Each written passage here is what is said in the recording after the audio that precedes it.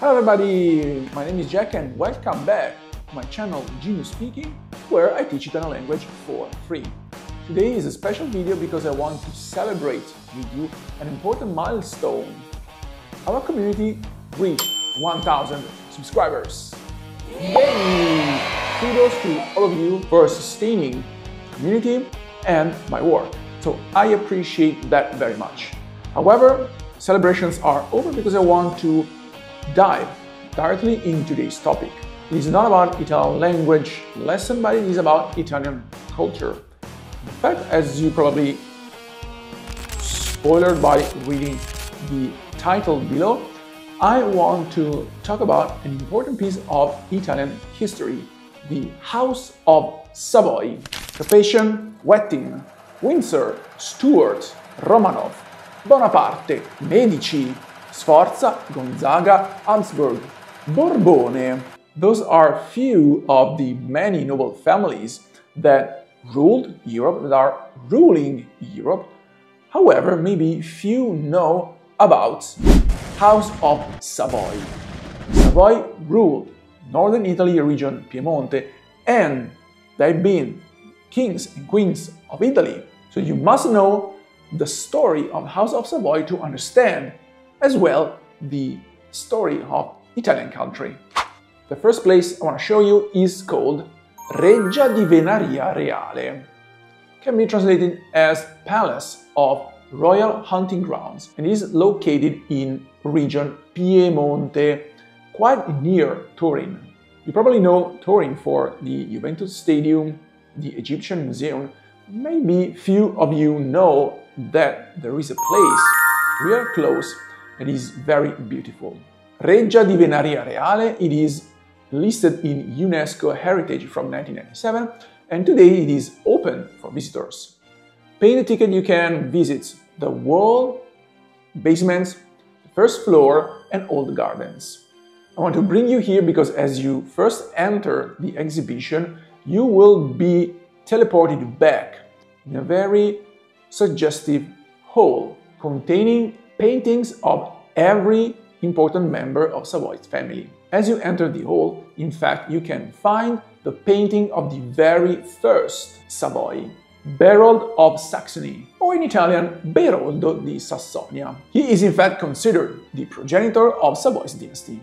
According to an ancient tradition, this Baroque had to leave the court of Saxony because, having surprised the empress together with her lover, and Baroque, don't get me wrong, was a very chill guy. In fact, he had killed them both to avenge the outraged honor of his uncle, the Emperor of Saxony. So, from a region that can be tracked into modern southern Germany, he moved in Burgundy, and later he became the regent of the Burgundian throne. His son, Umberto I, called Biancamano, White Hand, he lived between 1980 AD and 1084 AD. He was Count of Moriana and de facto the first Count of Savoy. But we must wait across 1300 and 1400 with the Count Amedeo VIII of Savoy. In fact, spoiler alert, he was the first member of House Savoy to receive the prestigious title of Duke.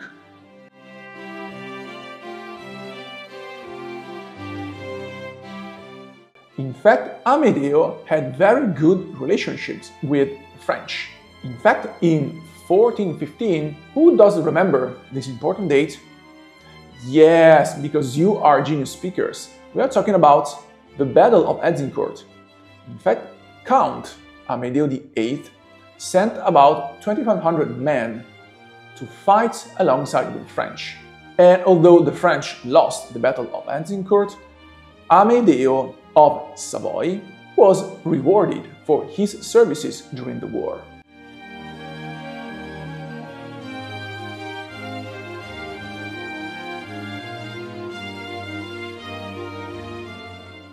He managed to obtain from Emperor Sigismund of Saxony the transformation of the County of Savoy to a duchy in 1416.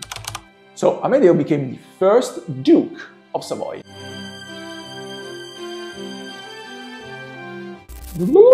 Next step in our time machine is between 1658 and 1679. In that time window, the Duke Carlo Emanuele II of Savoy entrusted the architect Amedeo di Castellamonte the building of Palace of Venaria, Reale. It took about 20 whole years to build the whole complex of Venaria Reale, and you can admire the final results.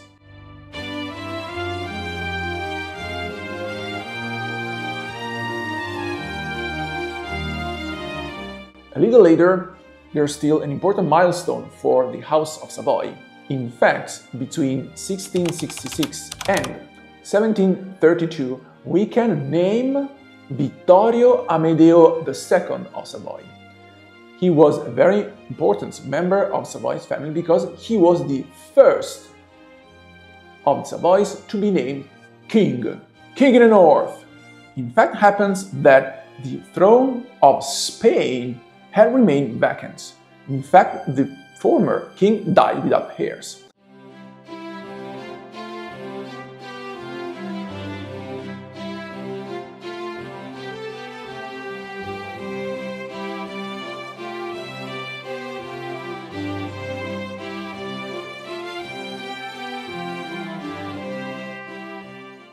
Of course, Louis XIV wanted the throne, but also Vittorio Amedeo claimed rights on the throne of Spain. So, Savoys and French clashed in a rigorous battle in 1707, and French were completely annihilated. That's why Vittorio Amedeo renounced to the throne of Spain, but in return, he received the territories corresponding to nowadays island of Sicily and Sardinia. So he became King of Sicily and Sardinia in one single step. However, that move did not ensure Savoy's family dominion on the island of Sicily, because soon after, Spain was strongly rearming itself, intending to regain back everything Spain had lost in Italy. That's why Spain managed to conquer back the island of Sardinia. However, in 1720, hostilities between House of Savoy and House of Spain ended, and Vittorio Amedeo II traded Sardinia closer to Piemonte with Sicily. Until now, while I have told you the story of the Savoy family from the year 1000 to the 18th century, behind me you have seen a small glimpse of the interior of the palace that you can visit. Now I would like to give you a taste of the beautiful church of Sant'Umberto, which is located exactly inside the palace complex. The church is considered one of the masterpieces of international Baroque. It was built between 1716 and 1729.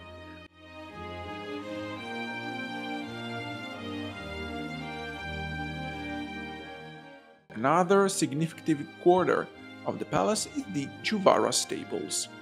The Juvara stables consist of a large atrium overlooking the gardens.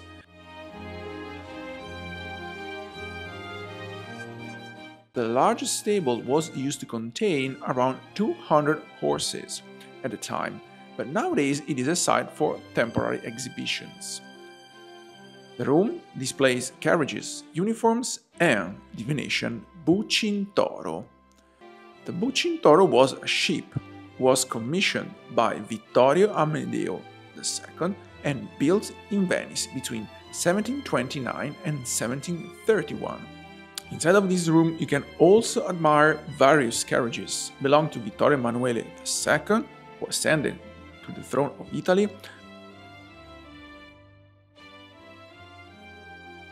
Furthermore, Napoleon's carriage is temporarily on display in this very room.